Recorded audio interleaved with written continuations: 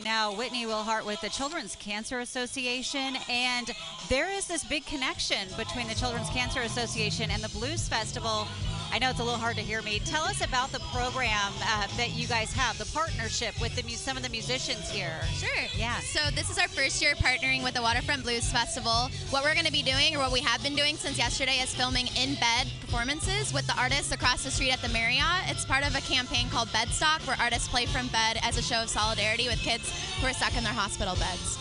Tell me a little bit about the Children's Cancer Association and what you do year-round.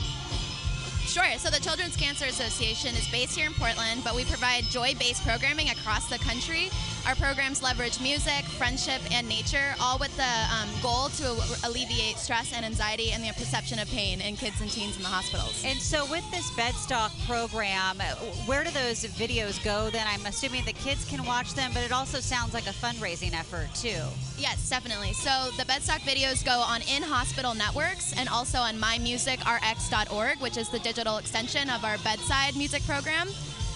So the kids can actually see them directly from their hospital beds and access them 24/7.